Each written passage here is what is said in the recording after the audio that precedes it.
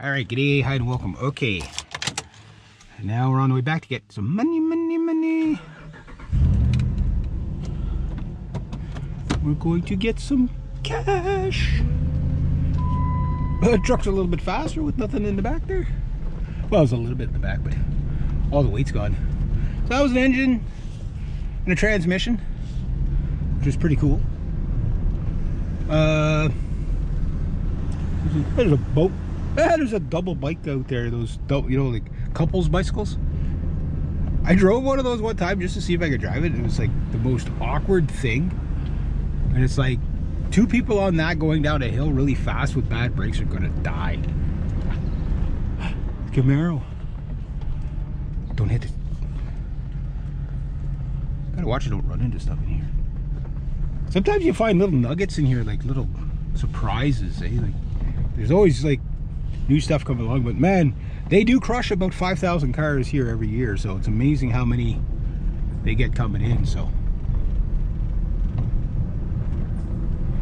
like that truck's new, flatbed.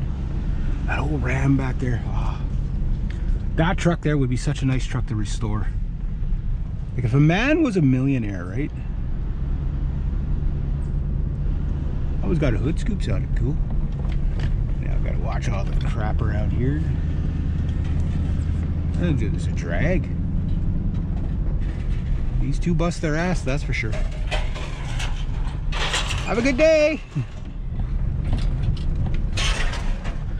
That lady, she's out here all the time working in this kind of heat. Like, yeah, that's just getting all the shit off the roads, right?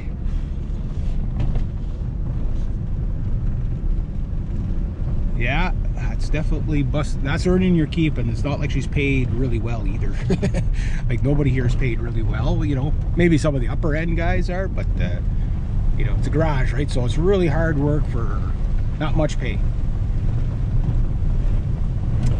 Oh well, that's the way life goes. Kind of like up and down like that road. So I'm not bringing too much back with me, which is good. And what I'm bringing back with me is mainly like wire and aluminium. So that's good, but I can't get rid of it here as much. Maybe the rims I can. I'll see what they want to do with that. Oh. Moving cars left, right, and center.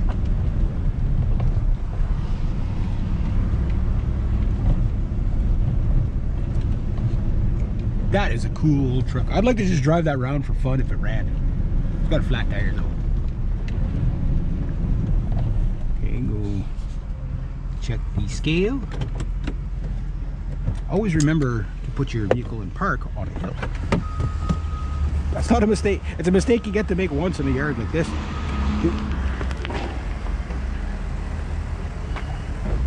Alright.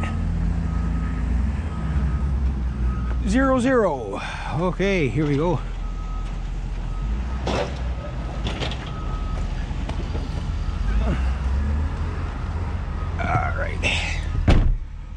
It's almost 10, so the good news is by the time I get to the store, load up there, that